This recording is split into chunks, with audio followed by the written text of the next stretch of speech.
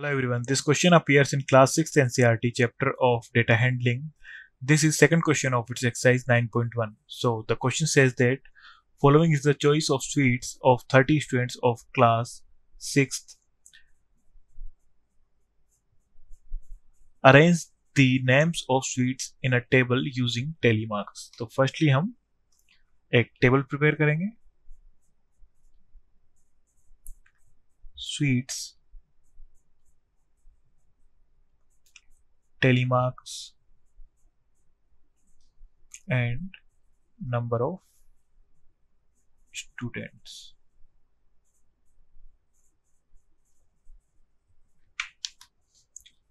तो हम स्वीट देखेंगे लड्डू, बर्फी, जलेबी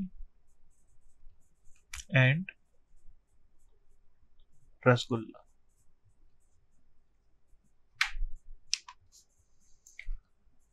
तो फर्स्ट हम लड्डू देखेंगे, टैली करेंगे 1 2 3 4 5 6 7 8 9 10 11. तो ये हो जाएगा हमारे पास 1 2 3 4 5 सॉरी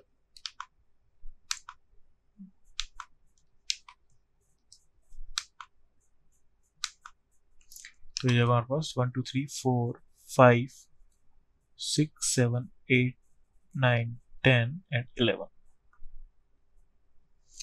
देन बर्फी काउंट करेंगे हम 1 2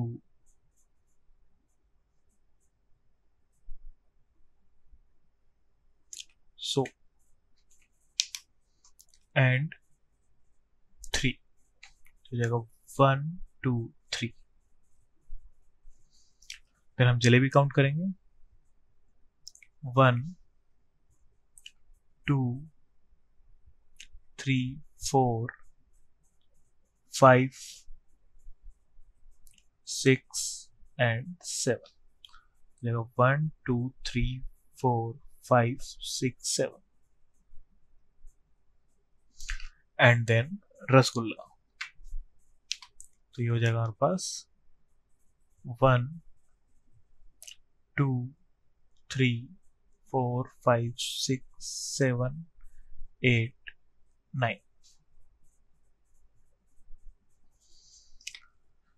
सो ये हमारा ए पार्ट कंप्लीट हो गया है. हमें टेबल बनानी थी, हमने टेबल बना ली है.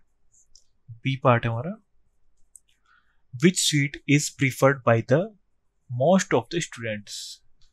तो हमारे पास सबसे ज्यादा जो लाइकली मोस्ट सबसे ज्यादा प्रिफर्ड स्वीट्स है वो कौन सी हमारी स्वीट कौन सी है? लड्डू, जो कि हमारे 11 स्टूडेंट्स ने लाइक करी है या फिर उनकी चॉइस है. तो हमारा आंसर हो जाएगा हमारा Laddu, which is highest number of students choose Ladoo. That's our final answer. Thank you.